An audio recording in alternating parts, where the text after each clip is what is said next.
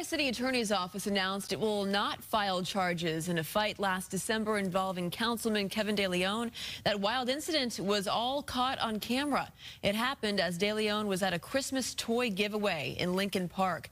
He was confronted by a group of activists who were yelling at him and calling him a racist. This was following the leak of an audio recording in which de León and other politicians were heard making racist remarks.